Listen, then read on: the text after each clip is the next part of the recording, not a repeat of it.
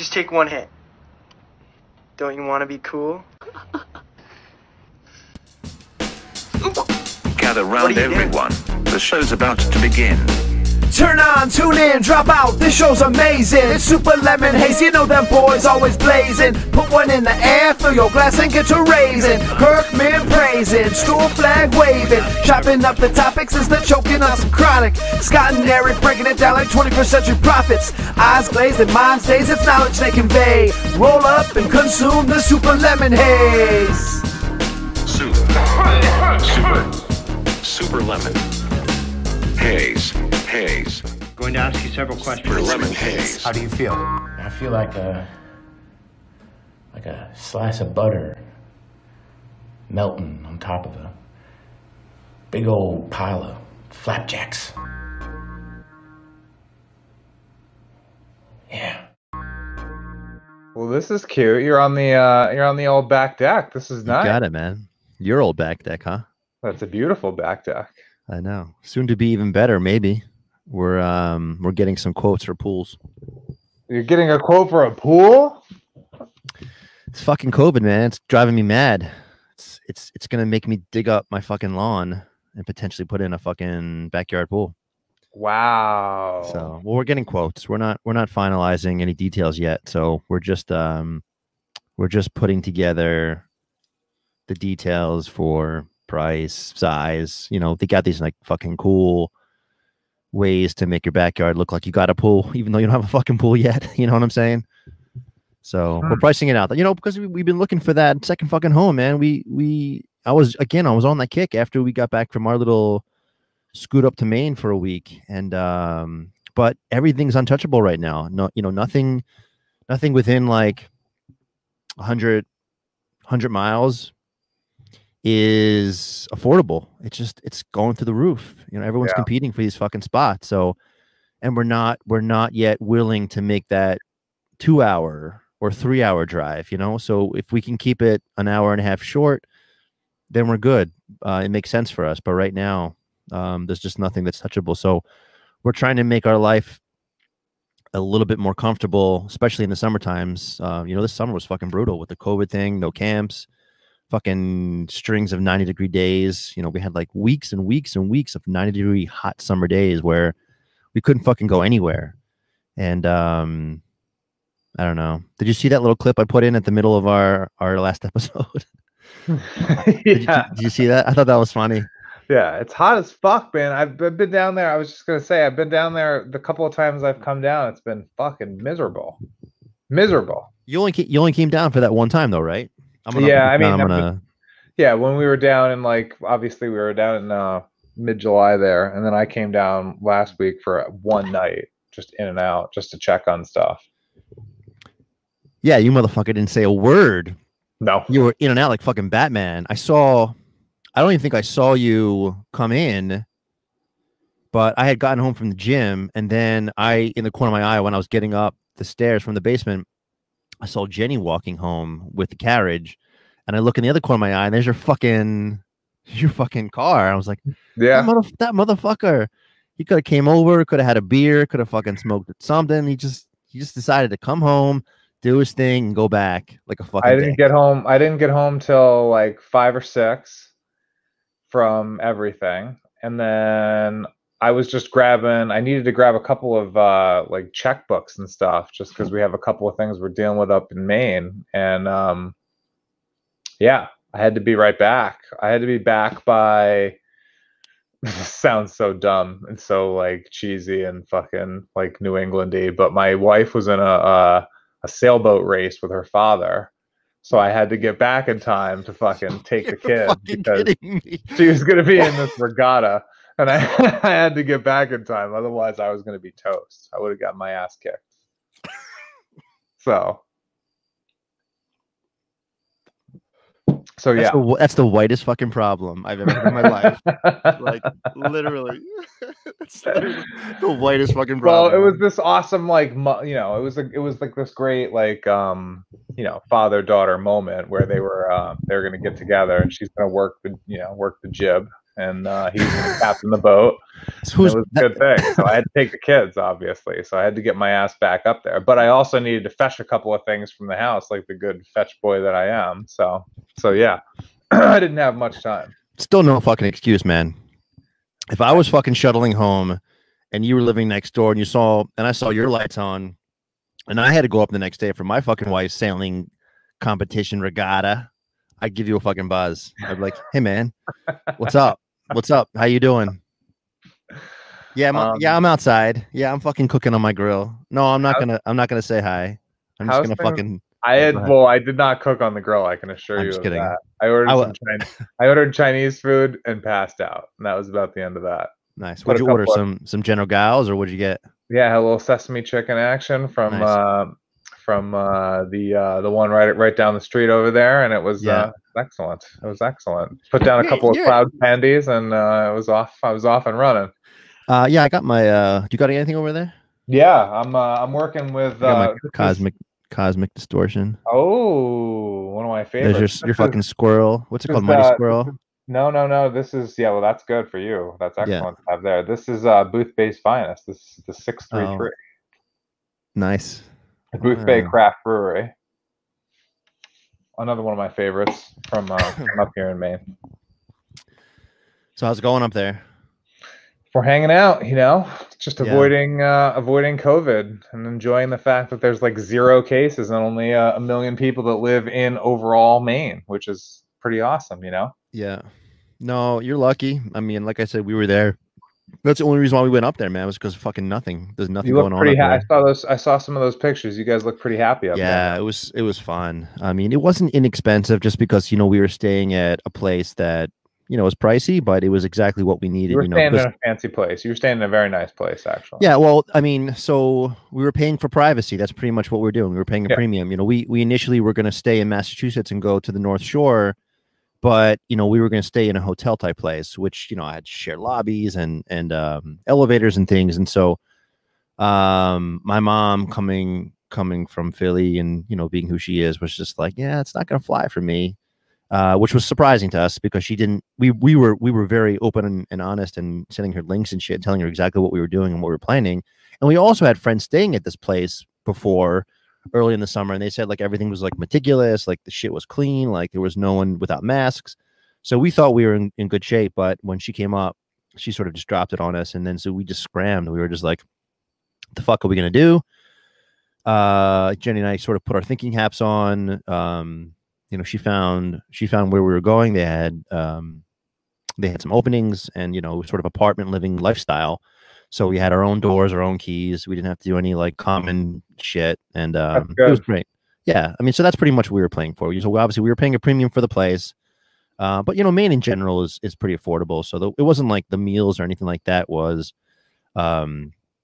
crazy, except unless you ate there where we were staying. But it was beautiful. I mean, the fucking view, the cliffs, my run every morning, I was fucking running up and down the cliffs. It was about like a 3-mile loop, along the path and then back around, to where we were staying. And that's how the day started, man. We were fucking going, I did my loop. Then we had breakfast. Then we kind of did like a coin toss. Like we were going to stay at the pool or go to the beach. Beach was walking distance from us, and unlike the northern Maine, where we were in southern Maine, was just it's all sand, so there's not a lot of rocks unless you're obviously walking on the cliffs and shit like I was talking about. But yeah, a lot of sand area right in that area. That all that place is awesome, soft sandy beaches. It's good. Yeah. So it was a lot of fun. Drank a lot of margaritas, smoked my pen like night and day. I had my regimen was I'd wake up, go for my run, come back, I'd eat a gummy. So this is around like 8:30. Go to breakfast, hit my pen, go to the beach or to the pool, have lunch, second gummy. So I was just like, because I'm with the kids too. So I couldn't really. Yeah, you guys had a full crew. That was. Yeah. It was everything. So I had to do. Yeah, I mean the best thing I've heard.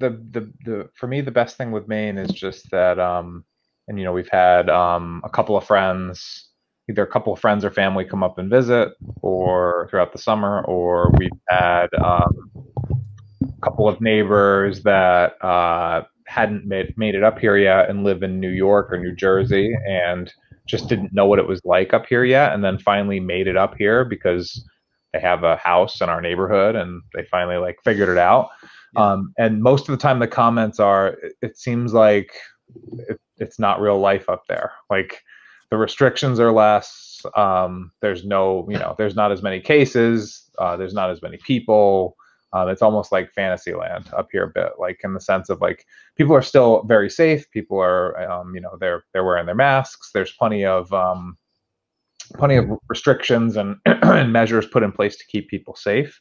But yeah, things like life's a little bit more normal up here. There's a lot of outdoor activity that, as you were saying, you're out on cliffs and running and being out and active. And then there's the opportunity right now. I mean, it won't be much longer, but there's this opportunity to a lot of outdoor dining and a lot of outdoor space. And you don't have to worry about crowding a city street or shutting down somebody's, you don't have to worry about shutting down Main Street or Moody Street in Waltham. I know. Like that, which, I mean, that's awesome. I'm not talking that. I'm just saying that's a heck of an operation, I'm sure. Right. Yeah. So fucking talk about getting the old Chamber of Commerce involved. It seems like, it's like Fantasyland up here in Maine a bit, which is pretty fucking cool. Yeah, that was the weird thing. It was definitely it was quiet, on the quiet side. We've been there a couple of times, so it was definitely on the quiet side. The streets weren't as packed. The beaches were packed, but I was wondering if it was just local people. I have actually never been there at the height of the season. The weekenders just hanging out because they're in state, but they're further up inland and they're just coming down for the weekends and stuff. That's where it happens in my exactly. Yeah, but the restaurants, everything had to be reserved. You had to reserve everything, so we just called the night out. We never had to call in advance. It seems like everything's reservation style because they're just at like 40% capacity now. Exactly, like they can't have anybody in there. Like the couple of places that we have gone to, not that there's that many that we're not that interested in going out. Like when we're up here, we're doing our own thing anyway. But the couple of places that we do go that we're comfortable with, they're outdoor seating and extremely limited because they have less seating because they're spacing everybody out and keeping it all distanced. Yeah. So did you end up watching that? I'm just curious. Did you end up watching the last episode that I was on with Cynthia? Yeah, I watched parts of it. I didn't get through all of it. It was a long time. It was good. I mean, obviously it was good. You guys were jiving, which was great. I didn't get through all of it. Obviously I'm catching up on the Kirk stuff too. Listening to his little monologue there too. Yeah. 17 minutes of interesting emotion.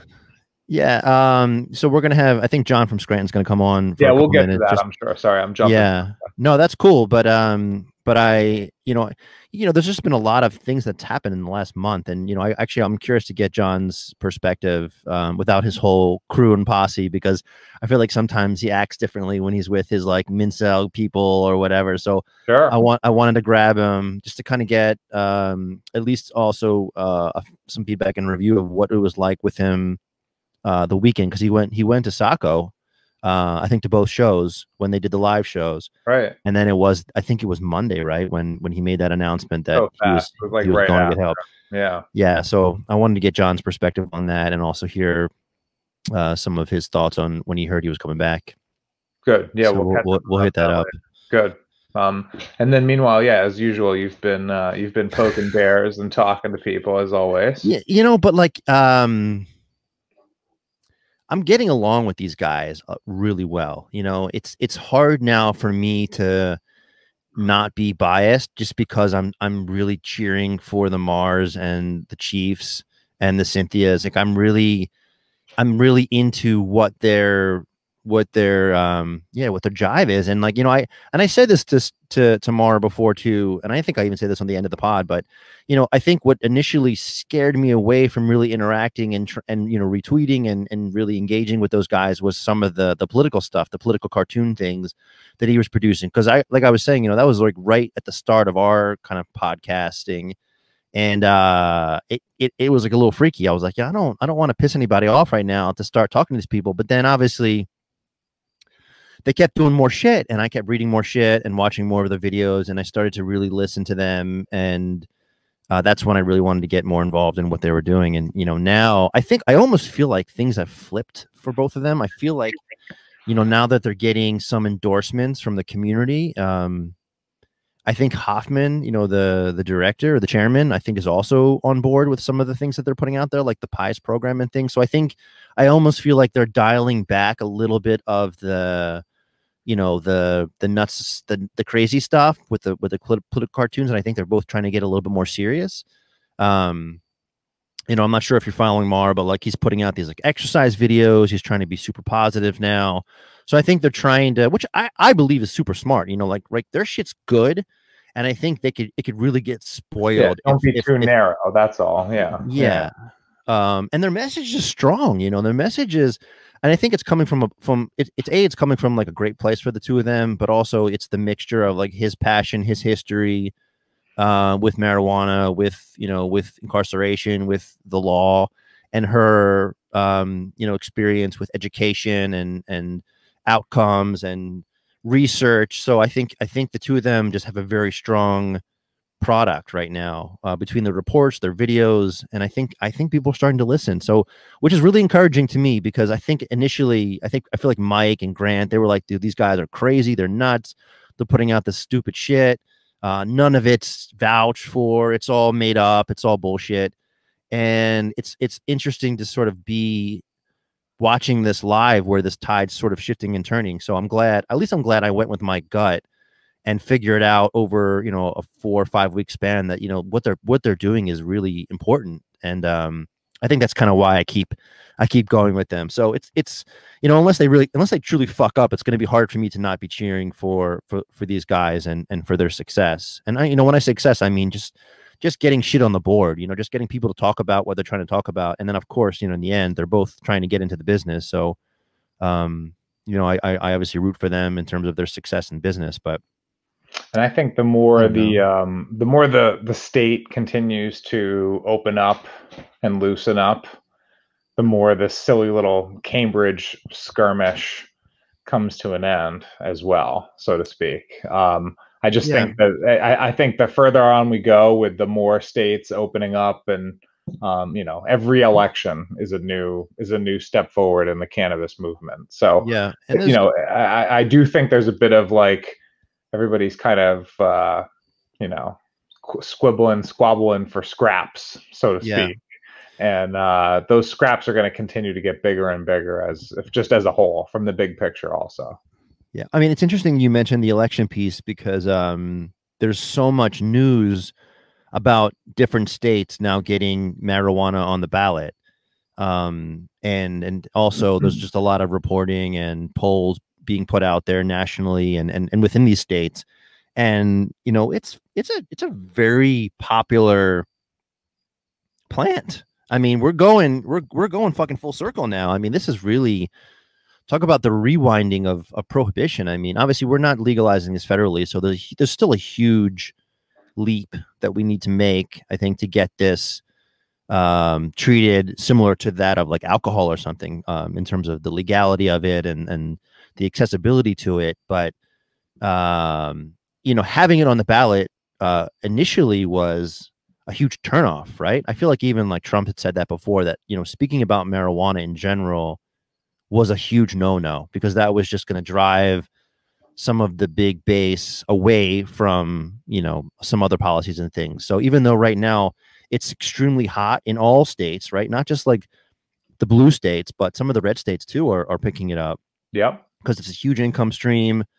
I think they're noticing this right now, especially in COVID, when like they're losing a lot of money on taxes and things. Like, I mean, the fucking restaurants aren't open, the retail spaces aren't open, so they're losing a lot of income. And I think they're looking at cannabis as potentially, you know, almost like a life raft for some of these economies, you know, the states and obviously. Well, I'll throw you another. I mean, you know, what true stoners are worried about right now, I can tell you right now, real clear, what is a huge fucking concern. It has nothing to do with Republican politics and Trump and going on the other side of things. Hold on, I'm gonna bring John in case he's got anything to add. So John, I'm just gonna add. Hold on, let me just make this point real quick. All right, cool.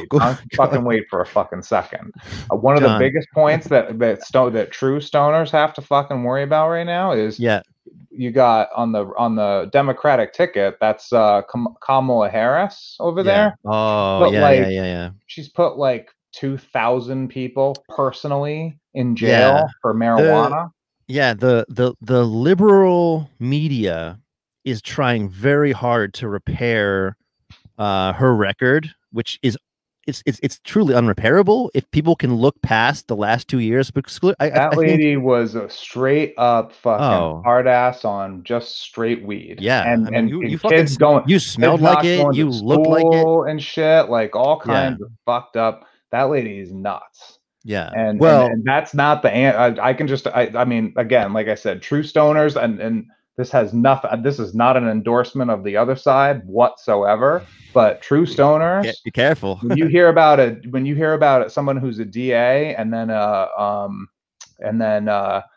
top cop and DA and all of these high-ranking positions for a state and for county in California, and then this is what's coming up as and then also we're preaching bigger government and more control.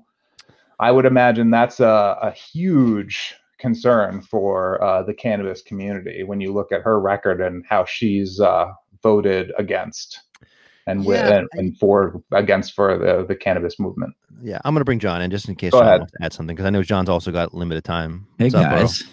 What's How up, you doing, man? I haven't seen you guys in so long. How you doing, brother? It's been a long time. I've been signed on this stream for 2 minutes. I can tell I'm already underprepared. I literally just Googled news.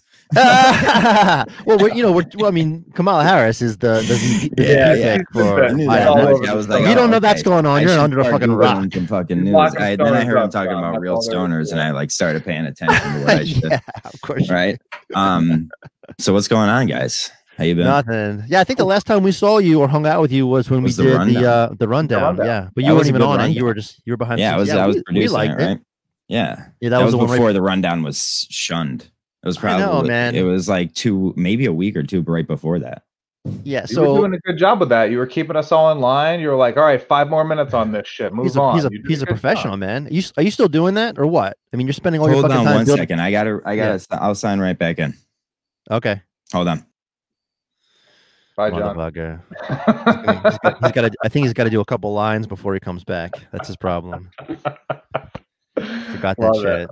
See, that's it. So I'm gonna put this down. But the thing about the smoke. So I'm gonna upgrade the rating. I think I gave it a B-, right? Where are you at now? I'm gonna give it a B, a solid B.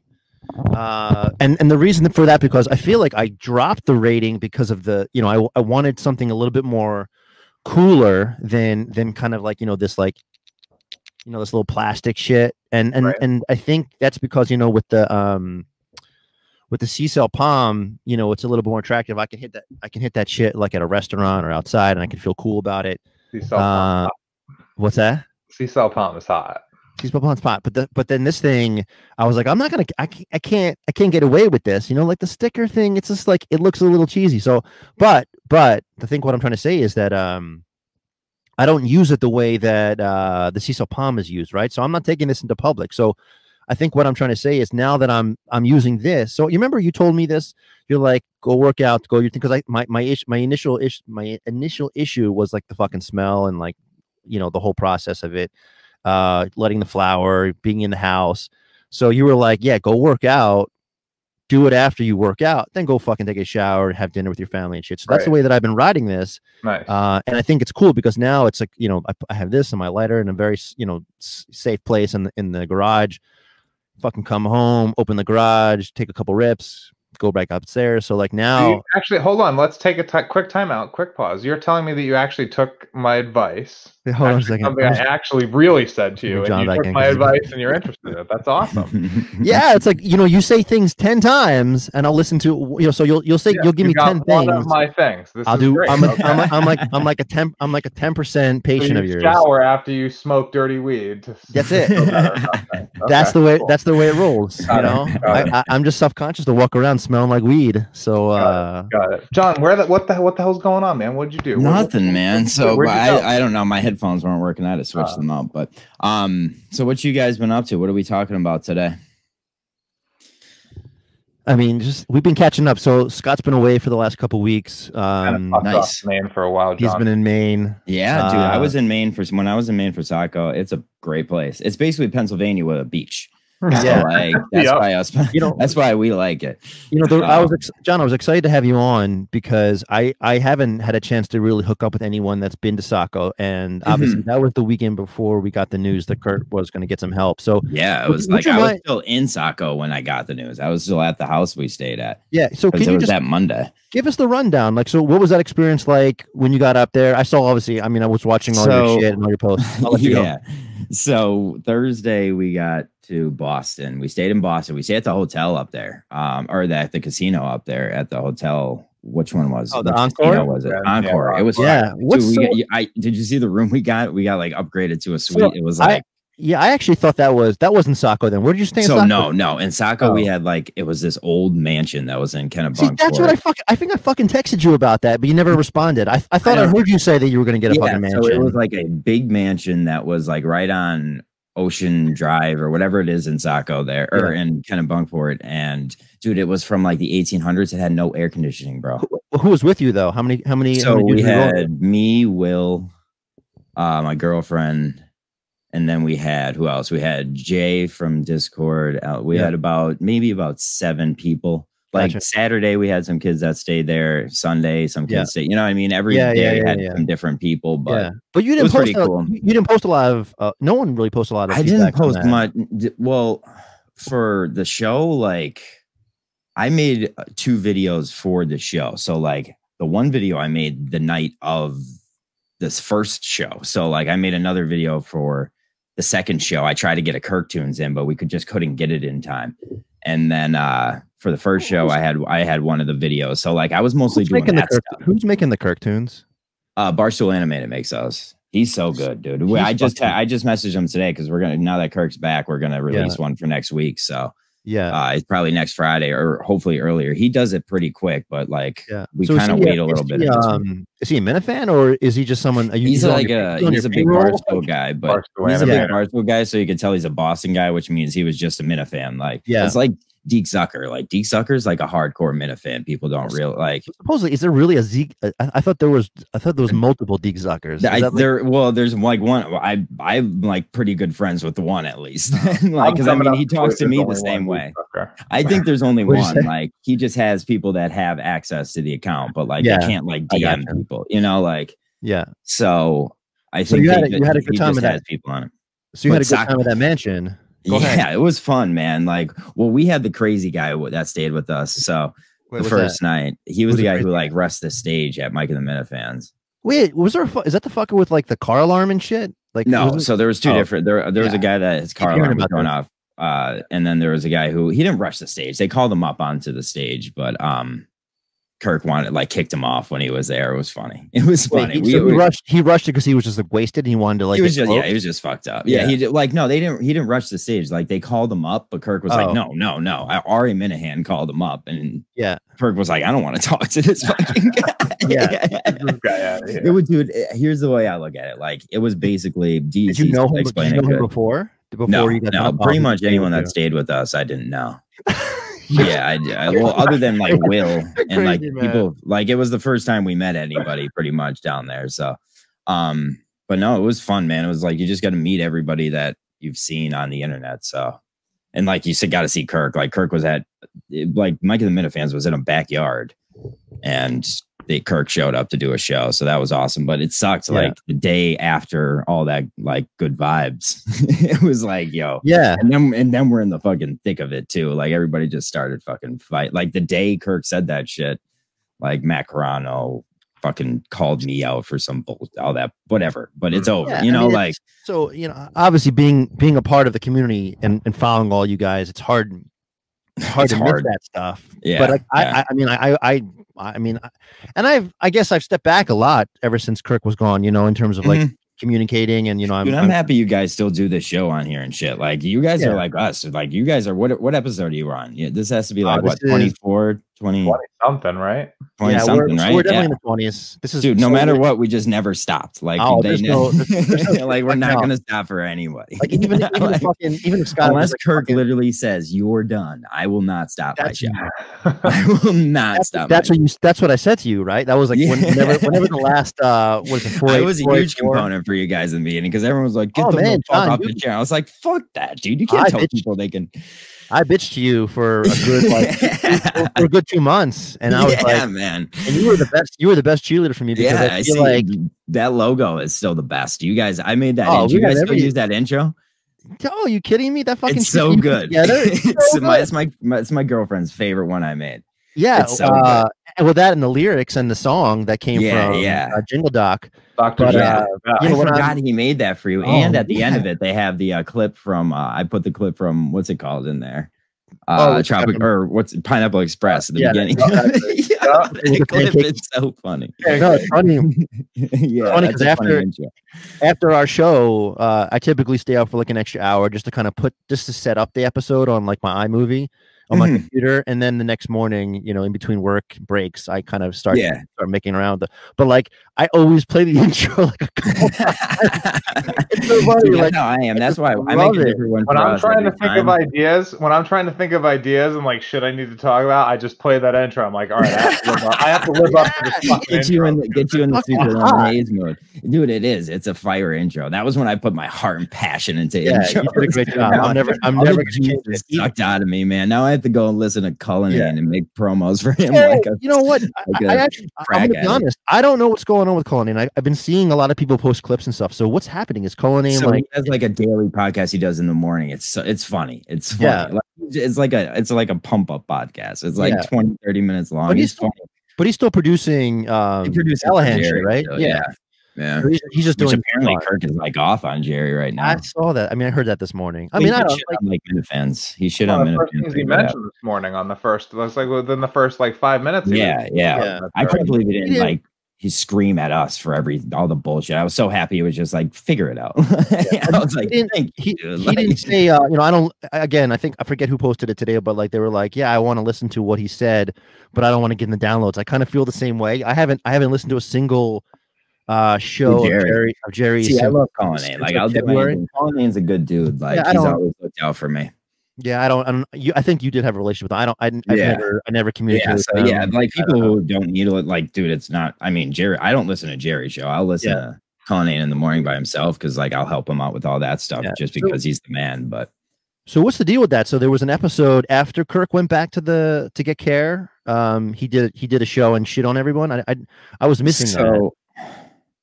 I guess I don't know what it was. I guess they had a show recorded for the day after, maybe. I don't know what it was. There's like a lost something, you know, and I would love to hear that, Yeah, I mean, I'm sure they're going to talk about it on Monday when they're back. Yeah.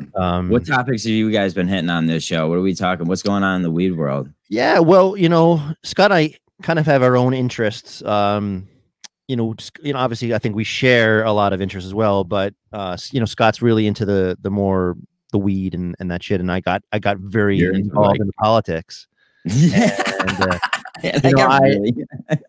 What? And I got really involved in politics. Well, no, the politics of weed is like fucking hotter than To summarize, I'm helping folks through, like, we get a ton of questions around how do I grow weed, what kind of gummies should I be eating, what kind of weed should I be smoking, Christian Meacham, he's a big fan of yours. He's been tweeting, he's been texting me a lot about, or DMing me a lot about your show.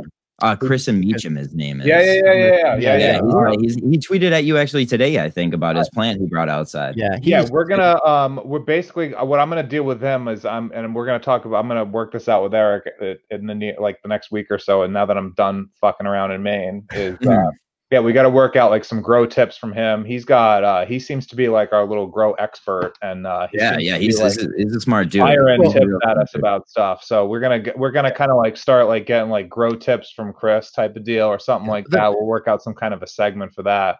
But then, other than that, it's been like a lot of talking around like where to diagnose on the spectrum and kind of like, sativas versus indicas and shit like that. And then there's this fucking firestorm going on in the local politics in the state around like. So what's Massachusetts for you guys? So it's just completely recreational legal in Boston, or is that all Massachusetts? No, we're all good now. So we went medical. Okay. Oh, it's medical. We went medical 5 or 6 years ago, and then a couple of years ago we got recreational. Yeah, you went recreational. That's cool. Yeah, but the politics are, so it's wild. It's wild. Sell the shit, John. Nobody can sell it. Mm-hmm. What do you mean? Like, as in, yeah. Well, like, here's what's happening around us. It's only medical. So, like, I think that's the smartest way to do it. I think your state just rushed it. You have to like set up the medical side first, I think, because it establishes like your businesses. So now you have your state-run medical places, right? And then like later on down the road, when it's kind of more or less, I think, regularized in society around you, where like your friends' parents are going to the to get to what's it called, the dispensary, to pick up for their prescriptions. At that point, I think it just should become recreational. So when you say state run, I don't know anything about Pennsylvania law. So it's kind of like medical. Here it's private. It's only involved in licensing. But you have to have the state licensing. So it's it's kind of like how liquor is run now around here. Well, wine. Because you can sell it at a private, like, whereas liquor in our state is state run. So there's only liquor stores, So, I mean, all the licensings I think are given out by county around here. So I don't know how deep it is, but I know the guy who had to do the inspections for one of the biggest grows around Scranton is in downtown Scranton. They cleared out like a whole city block and just made a warehouse out of it. But so like big places like that are coming in around us, which is good. That's what I'm saying. Like, you establish with medical, you kind of establish like the white collar business of the weed area. And then I think later down the road, I think the recreational just has to come, because I think just the crime. Well, we talked a lot about this maybe back in May with the guest, but like, the language and the way that you present weed has to be completely flipped as to the way and the stigma that's been presented for the last century. So instead of like looking at it from a criminal perspective, like you're a fucking stoner, you're a drug dealer, you're a deadbeat. I mean, I look at that shit like it's just so annoying. Like, dude, like it's weed. Well, to me, the laws on it are annoying. Like, granted, if you're pushing like kilos across the border, then you're a criminal of no matter what you're pushing across the border. Kilos of it's I'm in the pharmaceutical industry, so they push kilos daily. Well, I mean, we can go off on that. I know. They're the big, But John, what Eric's done a great job of doing is your point about the sort of the couple of established medical places and sort of the establishment is good. But what Eric's done a great job is he's shined a really good light on the fact that they haven't allowed for any of the B players or the little guys to come out. Okay. Right. So a couple of these 4 or 5 very large medical dispensaries that got involved and kind of got in on the market in mass in the 2011, 2012 when we went medical. They haven't really, they've sort of lined the pockets of the local government since then. And there hasn't been any opportunity for a lot of the smaller businesses to start opening up. And we've got a couple, like 3 or 4, like big conglomerates in mass, and that's it. So Eric's done a good job of sort of shining a flashlight on like, hey, what's going on with this stuff? Yeah, but doesn't quality take a hit then once it hits like that smaller B level? Price too, brother. Price too.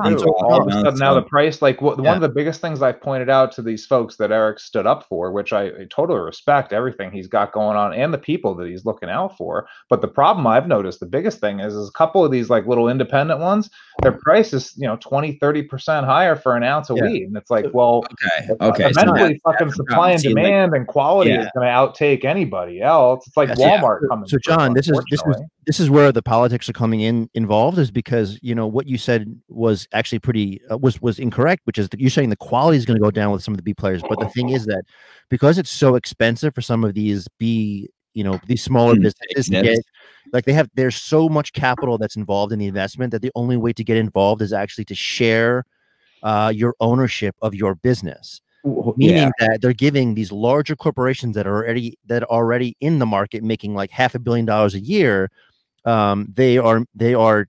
They're selling ownership to them, and basically what they're also getting involved in are what are called shelf agreements. So you get a small business guy like you, me, or Scott to open up a small business, but because we fucking blew our load all over the retail space and to get the business opened, we can't afford the product. So the only way we can get product in is to give ownership. So you're almost like selling, giving away equity in your own company, and that's actually what's driving. See, around me, like those business, like that big grow farm I was talking about that's in downtown, like that business got a $5 million grant for finishing their inspection on time by the government. Yeah.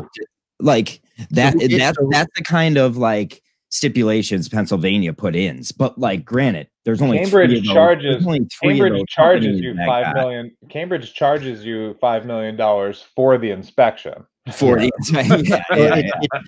Massachusetts. See, that's what I mean. Like, I feel like when you guys went recreational, like you guys pretty much went medical right around us. I think that has to be a big chunk. If you're gonna go medical right off the bat, I think you should just chunk it out and like get everything. That's how I look at it, because like, you know, even around me, like there's still guys who sell weed, you know. Right. So like, those guys aren't out of business. If you listen to or watch any of our recent episodes, we've had a couple people who are still heavily involved in the illicit market or the traditional market, because because they're basically, they call it the gray, the whatever traditional, but it's basically because there's like, it's still very inaccessible. So like, we're talking like when you go medical, I'm not sure what the cost of like an eighth is right now where you are, but you walk into any of the fucking medical dispensaries before recreation, I think it's come down maybe somewhat, but it's like $65. That's insane. I mean, to get a fucking, you're getting quality stuff that is labeled, branded, and tested, and blah blah blah. But like, the fact of the matter is, like, but that's where people who smoke weed lose interest, because they're like, yo, it's weed. But the funny thing, but you say that, and again, this is sort of part of the drama, and this is sort of the shit that I fucking loved and fell into. But Netta, which is one of the biggest and largest growers, retail stores, distributors of marijuana here in the state, you know, there's a huge influx of employees that are complaining about the health conditions. So you're talking like, you think just because these guys are big players and they've got a ton of money that they're selling, you know, healthy shit, but they're actually not. They've got the money to cover up some fucking big time like mold and bugs and shit like that. So that shit's real. They got weed with aphids in it, those little bugs crawling around inside the buds and stuff of it. Oh wow, bugs really? Inside the buds. Yeah. It's fucked but up. They jump around all of the red tape, you know, because they think it's a regulated, like everyone right now, because it's medical, they feel like it's safe. Like you're saying, like that's kind of the way that it's sold. That's the language that they use. That's the package on the fucking little thing that you buy. Yeah, it's like just it's cool. Now it's a Coca-Cola. It's basically paid for a label. Labeled, barcoded, and sold. Yeah, but it's not. But that's the unfortunate piece about it, is that it's not as safe as, I mean, some places are obviously doing extremely well, but this one place in particular, there's no real regular, because who's supposed to now regulate this? Now is the state, or is the federal, or is low? Like now that's when you get into that semantics game where it's just like, now what do we do? You know, so like, well, that's the other thing too. The way I look at it when it comes to that quality stuff, I knew a kid. I went to college with a kid who ended up like owning a farm out in Colorado. Now this farm produces for the last 15 years, because out there it's been open to do for that long. They were the first. I have always trusted him with all my like quality stuff. So like I've always dealt with him, you know what I mean? So I've never had to worry about the medical or the other side stuff, because I've always had him to trust, you know? So like he's always telling me what to do, you know, because I was lucky to have a person like that. But for your average schmuck on the road, you know, so especially when you're going into like, I love what you guys did when you went and got your first like, your card and everything. That was my great. Favorite. I love great guinea pig for us. People don't realize how good of an episode that was. Like, I've never heard that done before. It was awesome. I've used that. I've used it a lot. I've used it a lot with like the diagnosis stuff. Between the blogs and that episode, that's been like the biggest like helpers for diagnoses with people, helping them. Yeah, man. Yeah. Well, it's funny, because in Massachusetts, recreational, when the whole COVID thing happened, they shut down recreation. They only kept open medical. So there was like a 500% increase. I'm making that up. It was a huge, it was crazy. But it was like it was like it was like 150% increase in medical license. So it went from like 6,000 medical patients in the state of Massachusetts to like double that basically. Yeah. I mean, it was huge. I mean, the end game for when they're completely regulated, it looks like this. Like this is how we will come. Right. That's the end game. So like we can be there or we can be in this middle ground where it's kind of less structured and it's a mess. But so are you you're not buying your weed medically then? You're saying you're still going. I buy it. I buy it never. I buy it. Okay. I just have it around. Like you got it. I live in an apartment with a kid who has his card. So like, gotcha. I don't really. How hard is it to get the card? Talk us through. Do you know any idea, any knowledge about getting the card? So getting your card around here isn't that hard. I know, like you have to. It's like you could do it down to obviously once COVID started, you could use a phone. It's a phone call, or you could do like a WebMD. Type or like over the internet type thing. Which I'm pretty sure, like, that's how you had to do it, too. It was over the phone, right? That's what they switched to, Yeah, exactly. Yeah. But no, I mean, anyone I know, I mean, my roommate's mom has her card because it's just you, as long as you have one of those medical situations where you're allowed to have it, the doctors aren't afraid to say, take it. Like, I tell my dad has a problem with his eyes and shit. My dad would never smoke weed. He calls it dope. Like, I was like, dude, go take a tincture under your tongue. Like that's what it's for. That's what they used to use it as an excuse, like for your eyes. He has like glaucoma. I was like, that's what old ladies use it for, Dad. Like, I mean, that's also part of the politics too. The fact that it's still a Schedule I drug. I mean, that's the biggest. I mean, that's like completely insane. It's American. That's like us saying like slavery is still. Why are we? Watch yourself. So crazy. It is not. Watch yourself. We're not live, but I don't edit much anymore. And I'm not going to cut America. You out. What I'm saying is America allows stupid laws to last too long. That's what I mean. Like we just let this this green plant be the same type of drug as this white powder. Like, come on, dude. Yeah. What's going on here? So so talk me through. So you got back from Saco, and you heard about the news on the way home, or you heard about it? You were still there. You said. So the next morning we were all sitting at like I had that house Monday too. So we were just at the house and we heard it. So I mean, I was shocked when I heard that, and then I went up to like I don't know if you know who Gig is, right? The guy he has a show. Yeah. I love that guy. I went up to his house that night.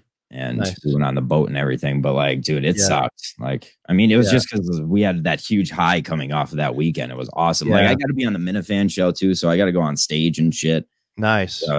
So you were living the fucking life that you were. Man, it was awesome. It was just you got to see everybody. You got to see everybody for the first time, pretty much, especially coming out of COVID too. So. Yeah. So the last month up until today, obviously, there's just been so much fucking shit and drama, and like I said, I stayed out of it because.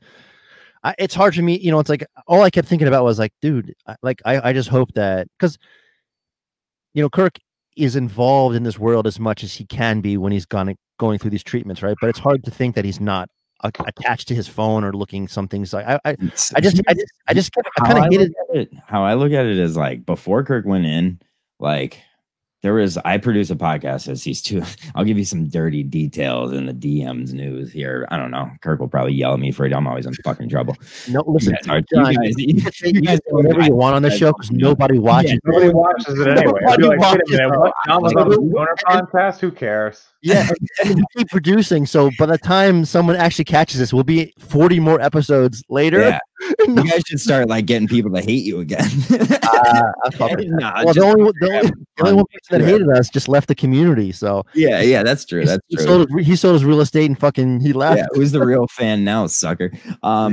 So like maybe a month before Kirk went in, like I produced this podcast. It's these two girls, but there was like fighting going on with these two girls in Discord and blah blah blah, and these girls were going off on Twitter and like I produced one show. Yeah, the roster.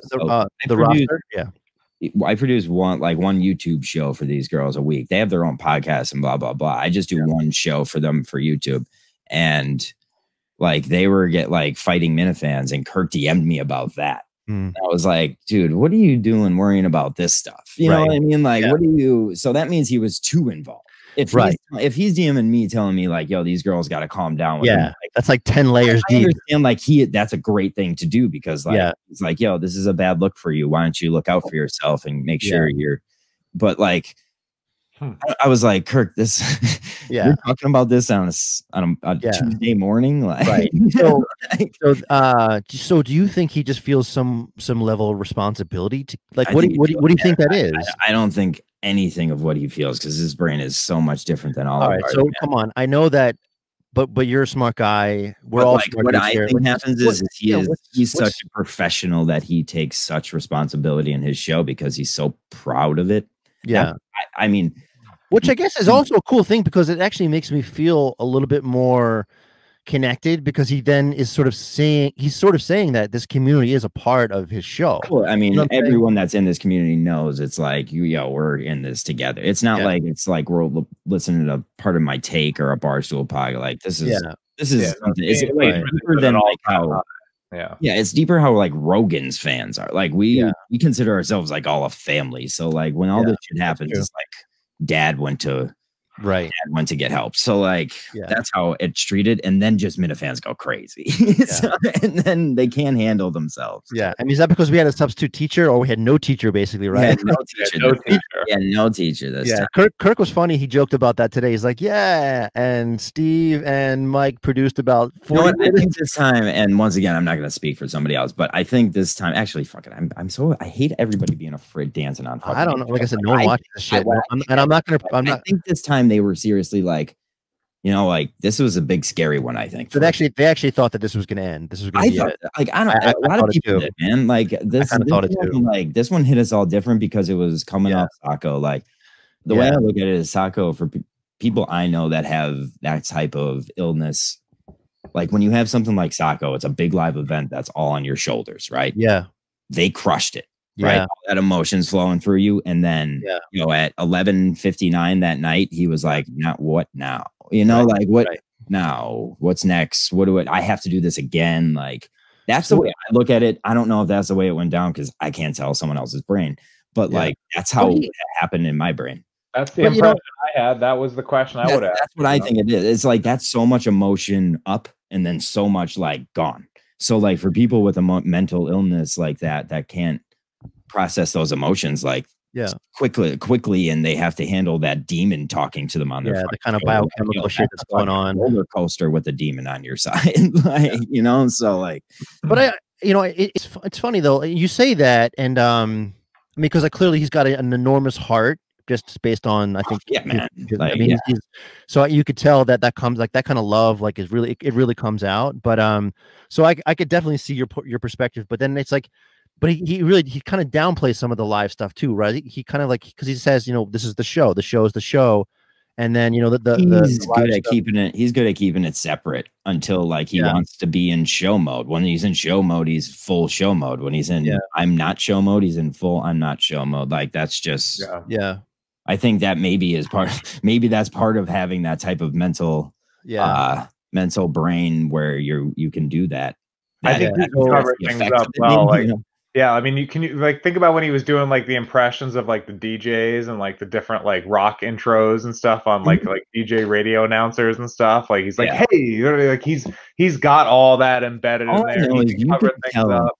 You could tell healthy Kirk from there's something going on, Kirk. I think. Yeah. I mean, we listen to enough Kirk where when every time he goes on break, we all go and listen to old episodes. Like instantly you're like, wow, Mike actually when he's driving Kirk has a plan behind like his eyes, you could tell at some points, and sometimes you're just like he's absent, like where is he? I mean It's we hit on that a couple episodes ago. I think actually when it was announced that he was going away to get some help. I think we weren't we talking about that, Scott? Yeah, I just came back on like the Nardini thing and the we were saying piece and all that. That gives this whole situation just a little bit of levity. The fact that he has that now. I mean, it could be worse. He could be dealing with this and intercom and all the shit they went through. Like Barstool is just like, we are here for you. Yeah. Like we to all us Minifans talk shit on Barstool, but nonstop. They just kind of like help Kirk no matter what, and they haven't broke their word on that. Yeah, well, the leaders. I mean, the leaders are all I care about. I don't care about Brandon Walker thing. Exactly, I was gonna say he has nothing to do with Kirk. Nardini does. Nardini does. Like Nardini's his boss, so like I want to make sure Nardini is fucking treating Kirk good during this because he obviously emphasized that a ton. I'm not sure. Did you also hear like in the first 2 songs that he was sort of like making up? He dropped the electric shock therapy. Did you hear that? Yeah. Do you know anyone that's ever gone through that? No, I do. I do. A real thing? Really? Oh my god, yes, dude. I did a whole like long. Wait, are you saying you did it? No. I come from. I would tell you if I did, but I don't. Yeah. I've never had it, but no, I come from the mental health field. I was working in public health for a long time ago. And one of my initial spots was with McLean Hospital, so I have I've had a lot of experience, and so you're like close by there. Yeah, man, I fucking. So, dude, I go to the studio in heartbeat. I forgot. I live. We this both is the man that was standing out front and handing out flowers. Forget that shit, man. I fucking left the flower. Actually, I was thinking what I could do for them on Monday night, but I don't want to freak him out. Don't get in trouble, Eric. You know what? It was too soon. And the Super Lemon Haze guy, he made me realize. Exactly. He quit just because I dropped him a big. Because I was on my way to the gym today, and I stopped by the 7-Eleven to get like a fucking Gatorade or whatever, a bar, and right in front of me is what's the brand of the cookies that he loves? Those stale cracker thing, like it's what I'm talking about. He loves the brand. There's like that fuck. You know what I'm talking about, Scott? You go to any CVS or any fucking 7-Eleven, and it's like those cookies. There's like the chocolate chip. There's the oatmeal or the oatmeal ones. They also have like brownies. You know what I'm talking about? Otis Spunkmeyer? The Otis Spunkmeyer? I don't know. Is that it? Maybe. Anyways, Kurt's a huge fan of those. So I was thinking about like I was walking to the cash register and I saw like the brownies. And I swear to God, dump it all into a bag and just drop it off in Watertown. Drop them all bag full. Maybe in a week, or send them. I'm not gonna do it.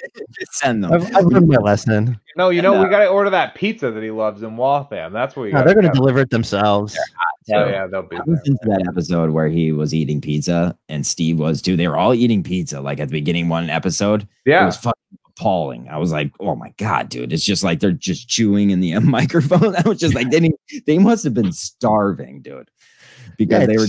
I think that was also before they even knew. What's the name of the place again? I'm fucking losing track of these fucking names. It's not a pizza name. It's not like Giuseppe's. You know what I mean? It's like fucking. It's like the spa.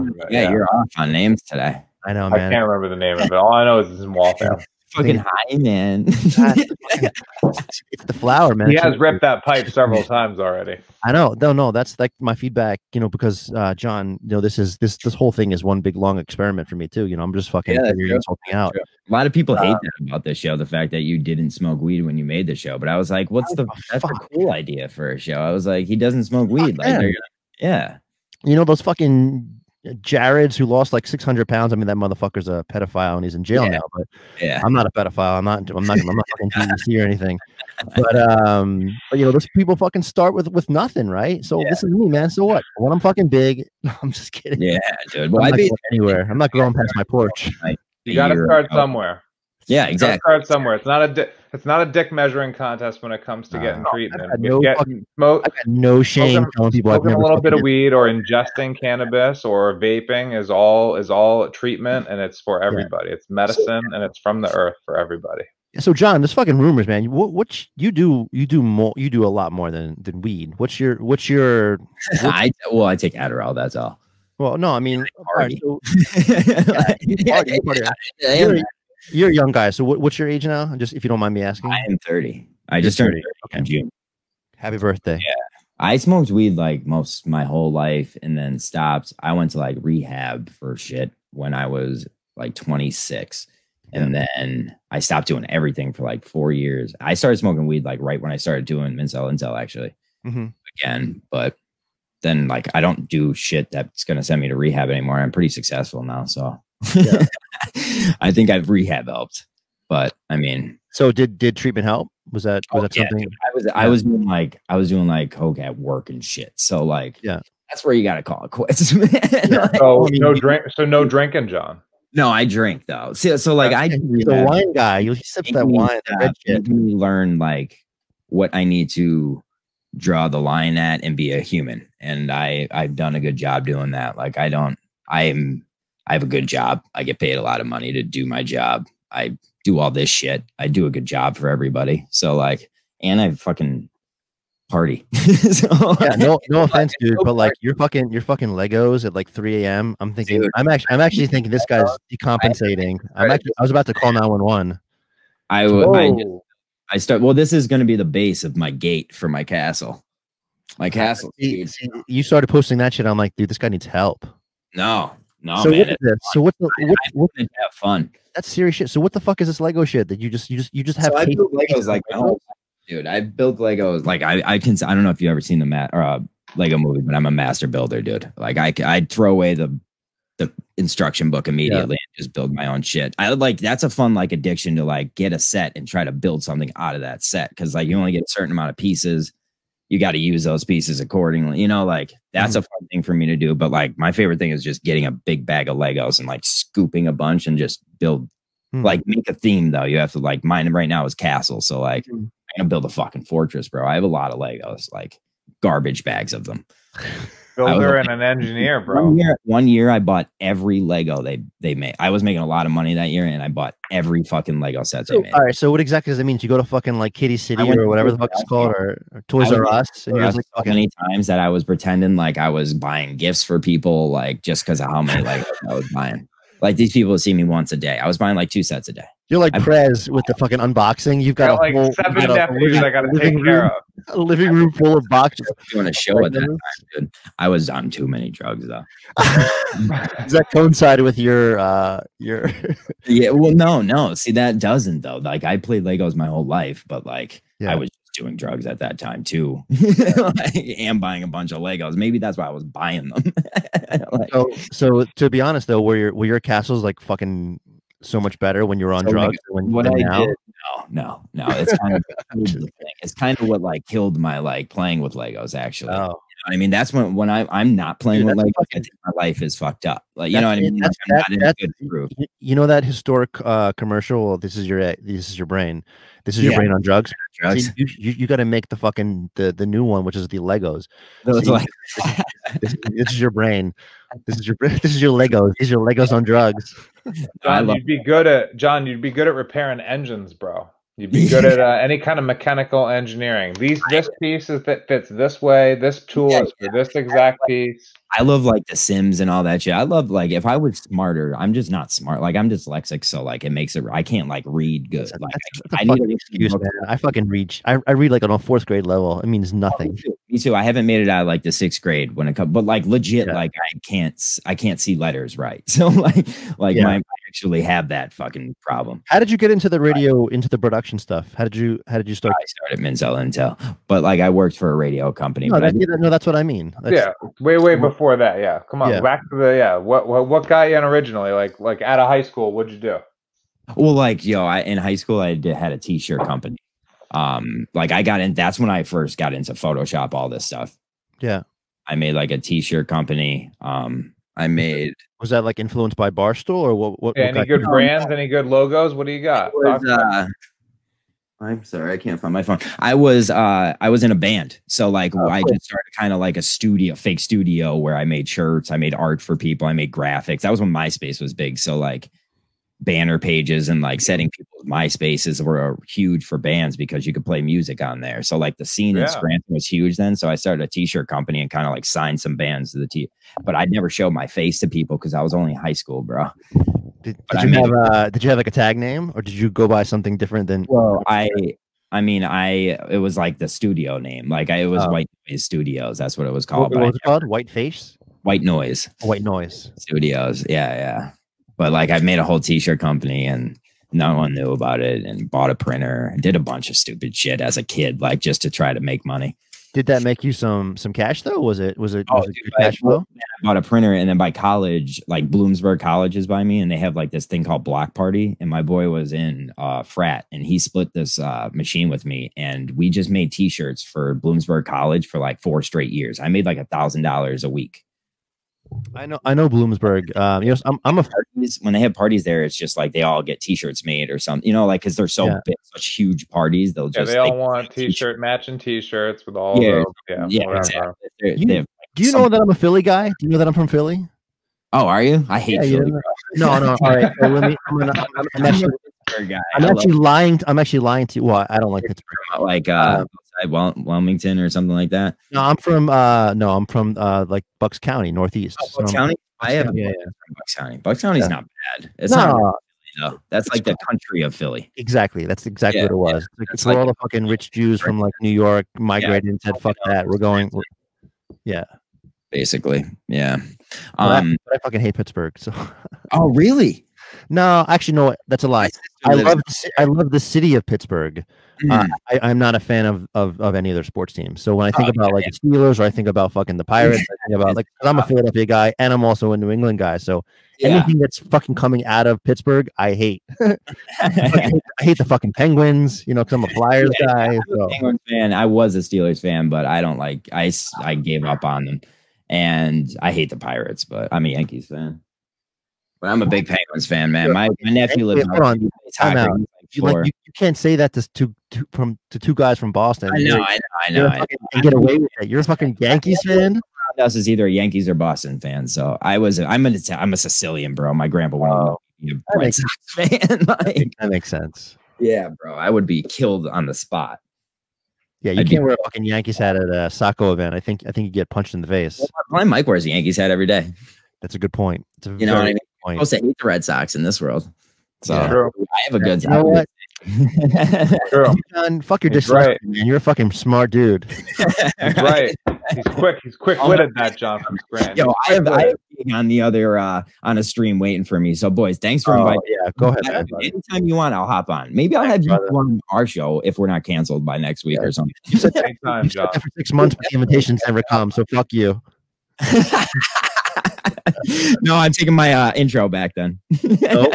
Fuck that, man. I've got that on my Google Drive. I've got that on my hard drive. You can't fucking take that shit back. You gotta hack 10 devices.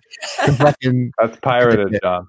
Yeah, that was pirating. Yeah. We have copyright claims. All right, man. Love you. Take care. Thanks for having me. All right, bro. See you. That's a good kid. It's like a roller coaster. Always a good time. I'm not kidding. When he fucking started doing all the Lego shit, I was like, this guy's fucking nuts. I'm sure you're not following that, but dude, I'm telling you, all you got to do. I've not followed that. That's interesting. I'm telling you, put some wrenches and put any kind of mechanical piece of any kind of engine or a mechanical piece of equipment in front of that kid, he will crush it. Maybe. Absolutely. It takes more than that. It takes more to being good at Legos than to fucking put together like an engine. Oh my God, that kid could rebuild. That kid could tear apart an engine and rebuild it in 20 minutes, probably. Hold on, a little bit of practice. I'm repacking my. That's the other fucking thing about this. So I understand the purpose of this is the fucking microdose, but like, Like when I do 1 or 2, it's fine. But like when I'm on like my 3rd or 4th, I'm like, fuck, it's like annoying. You know, I'd rather. Well, it's not made. Yeah, that's not made to do 4 rips. That's I made know. to do 1 bat hit, 1, 2 Yeah. bat hits. If you want to take a bunch of rips, you gotta get yourself a proper glass bowl, as I've told you many times. Maybe if I tell you that 10 more times, you'll absorb it. No, after no, the no, no. 10th I think that's the next step. You know, the problem is that there's not like a smoke shop in our area. So like to I'll get to get the you a nice glass bowl. Are you going to get me one? I'll bring you one. I'll bring you one home. I got you. But don't give me one of yours. Like, get me like something. No, fresh, I'll get you a fresh, new. brand new one. I won't give you my COVID. Don't worry. So go ahead, pack your bowl. I was going to pack one more. Give me 1 second. Go ahead, pack your bowl. I'll intro my my latest blog that I have going on. So the next blog is going to be. Wait, time out. I still have one. I still have one in waiting in the queue. Throw it out. I got the graphic, and then everything sort of just fell by the wayside. I think after. What's the last? What's the title of the last one? Give me a second. Whose name was it? Do you remember? I do. Give me a second. I can't remember the last one I sent, but I got a new one. Well, send it to me anyway. But here it is. I don't fucking know, but it's this guy.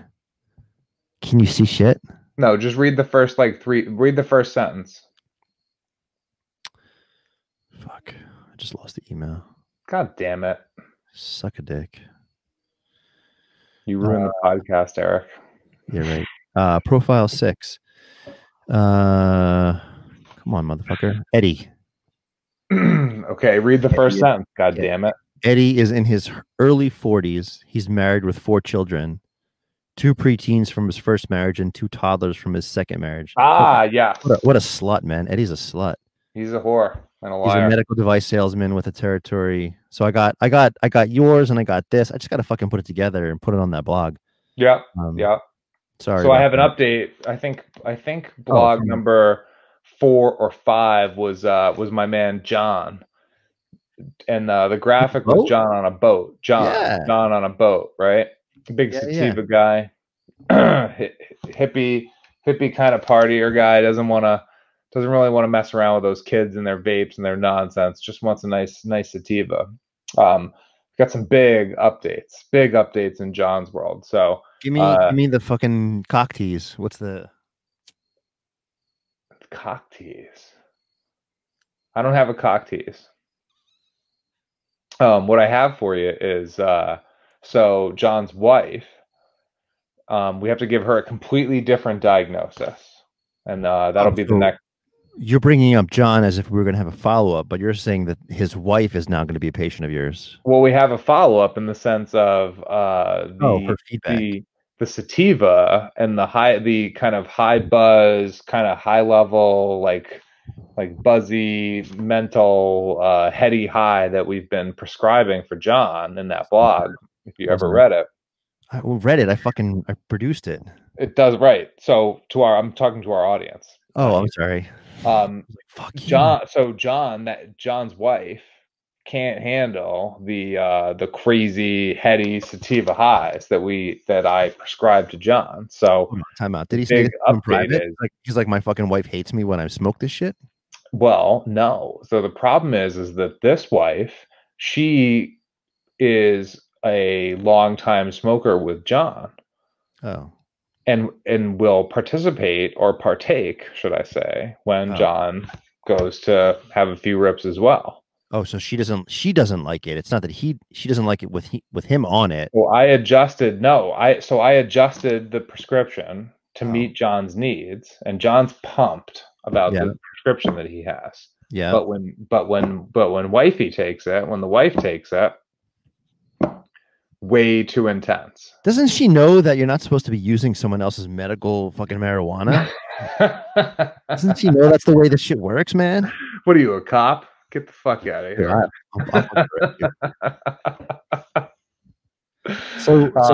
So she's fucking so you gave John an update. John's fucking pumped. They're a couple.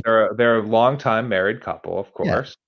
I take care of John. I perfect his prescription, and he is excited. He's like, "This is exactly what I need. Perfect." So sometimes he can tend to get a little, I don't know, a little dopey Like he'll kind of, he'll take those couple rips around 4 or 5, and then, I may run into him. I don't see him every day, obviously, but I may run into him, and then, or I'm talking to him and he's kind of lost a little bit. Like he's kind of trailing off, or he's just not with it. So the sativas, and that's because he's got more of a hybrid or an indica, is kind of making him sleepy, or he's losing it a little bit. So I give him the sativa, and that's a little bit more, focused and fired up. Yeah. The issue is that now that we've kind of focused and fired up John, unfortunately, we're wigging out the wife, because she's not like that.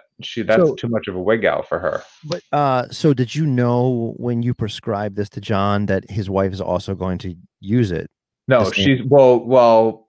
I mean, I guess I should have. Yes, I assumed so.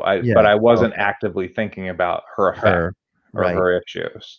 So do you have to then take her on and prescribe her something completely different, or do you have to fuck up John's shit for this? No, I've now prescribed her a different. I've prescribed her a different weed, and I've sent her that, and now we're taking care of that as well. That will be the next blog. Oh, so your blog is not an update to John; it's just an addition to John's life, which is yeah. But now I'm specifically prescribing for John's wife as well. Nice. Yeah. It's just how the wheels turn, my friend. Right. Yeah. So, interesting you say this, but next week, I'm actually going to be on the Cape at this time with Jenny's dad. Jenny's dad is, they're renting a Cape house. Another one of my patients. Yeah, exactly. So I'm going to bring I brought all my fucking equipment to Maine thinking that we were going to drop an episode, but then I feel like the day that I was going to do it, we were close to doing it. And then whatever shit happened. Yeah, I couldn't do this. I tried to do the backup day. I just couldn't do the backup day. Yeah, no, that's cool. So I'm going to bring everything again next week, and then maybe we can do this again. Yeah, of course. And then by that point, I'll be back in town. But what I'm trying to say is I'll be with Jenny's dad. So special interview. Yeah, so we can have him on. I'll bring my whole set, so I've got your mic and my mic, and then we just loop you in. Call me in, and we're good to go. Yeah, so we're actually getting there Thursday, so I'm going to drop it on him before we go, just to kind of plant the seed. But I think no rush. Doesn't have to be Thursday. I can probably do Friday or Saturday, whatever. Doesn't matter to me. We're only there Thursday night, Friday night, so it'd have to be 1 or 2. Yeah, whichever one works for you, buddy. You tell me. I can probably make it work. Yeah, I'll work it out with him. Cool. I'm not tired, man. I want to keep going, but I'm shot. I'm going to bed. Fuck it. But this was but we did good. This was excellent. We just did an hour and 15, and it's quality for sure. Yeah.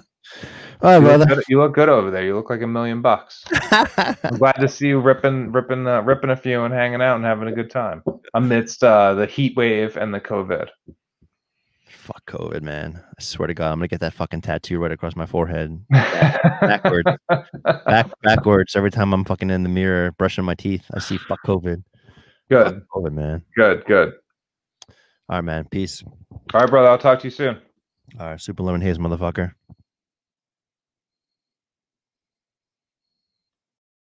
What is this? Is it over? We're running out of time. I don't want to hear your excuses. No, it's not fair. Where'd all the files go?